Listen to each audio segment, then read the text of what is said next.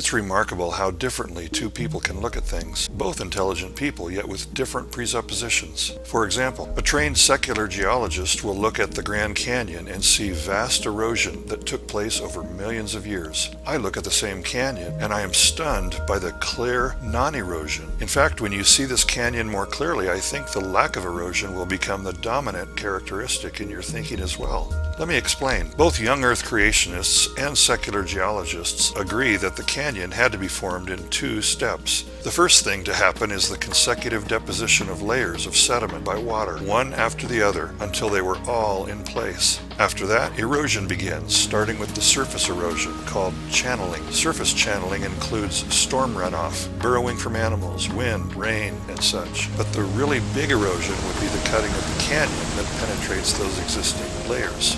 But look closer. Notice the uneroded surfaces between the layers.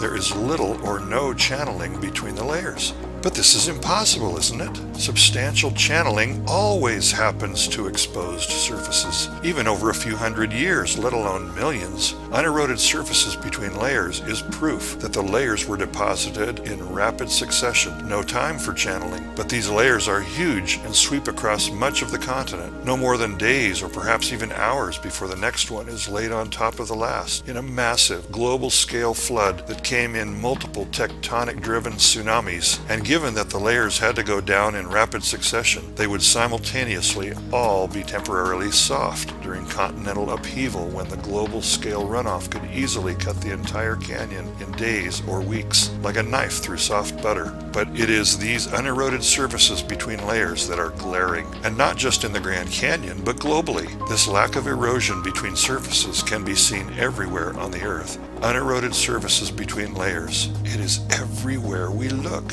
Every single place the ground is cut open or a mountain of sediments lifted up, we see it.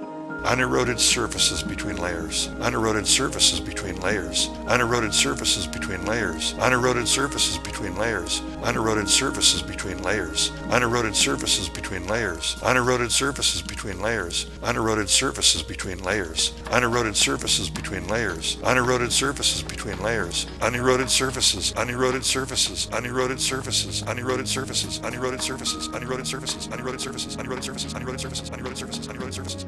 Uneroded surfaces between layers truly is the most amazing thing to see at the Grand Canyon. So it's not the erosion that happened that's amazing, but the erosion that didn't happen. If you assume evolution and its requisite millions of years, you won't see it. But if you open your eyes, anyone can see it. Proof again that the ground beneath our feet is thousands, not billions of years old. Evolution is impossible for many reasons, but it only takes one.